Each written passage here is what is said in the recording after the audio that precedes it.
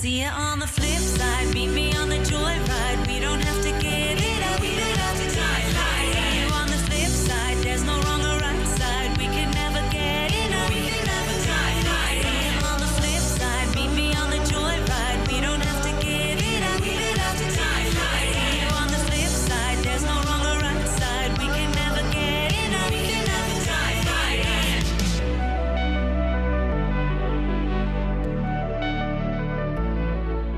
Hi everyone, this is Stacey Jackson, and thank you for tuning in today to Stacey Jackson in the 80s.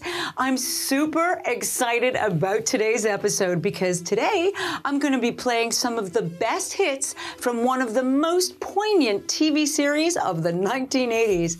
It's Miami Vice, the American TV show that stars the effortlessly cool Don Johnson and Philip Michael Thomas as the incredibly fashionable Sonny Crockett and Ricardo Tubbs, two drug-busting cops working in sunny Florida. The show was so impactful during the 80s that guys wanted to be them and girls, well, they wanted to date them. And they were the coolest, suavest partners of any 80s TV show that went so global that they even started an enormous male fashion trend of t-shirts with the unstructured sport jacket and was one of the first TV shows to specifically target the generation of MTV viewers. So the music had to be super hot and the shots had to be super quick and it needed to look slick and glossy amidst all the drugs and sex and violence, which was actually considered extremely edgy for the 1980s.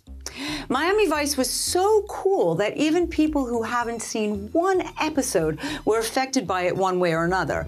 Its very evocative theme song became the hottest pop song at the time of release. The extended version of the Miami Vice theme, written and performed by keyboard wizard Jan Hammer, went to #1 on the Billboard Hot 100 in November 1985.